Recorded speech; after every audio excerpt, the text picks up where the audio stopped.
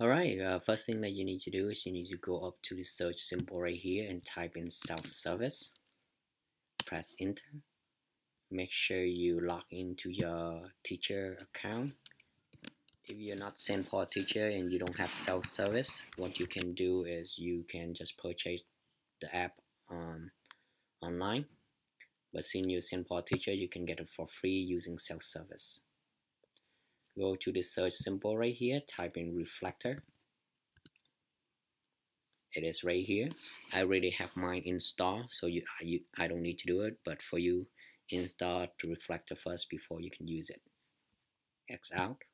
What you need to do next is you need to go up to this search symbol and type in Reflectors and press enter. On the upper left corner, you see Reflector right here. It means it's currently open. You will see this symbol right here indicating that your Reflector is currently working. If you want to mirror your iPad onto your Mac, take your finger, upper right corner, pull it down, click on mirroring right here. Okay, go to QuickTime.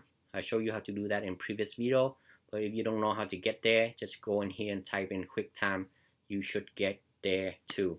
QuickTime, see that?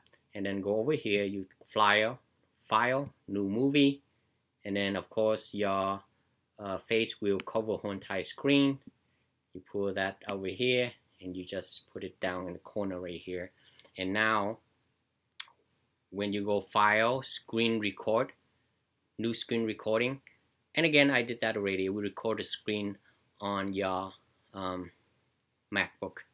And the advantage of this is when you screen record just using your iPad, you don't have the mouse option. See how when I move the mouse, let's say I'm gonna click on this, then I just go on iPad and I click on it. So student can follow what you're doing when you have the mouse moving around on the screen.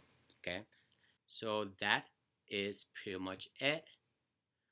Hopefully I make sense. If I don't make sense, then I'm sorry.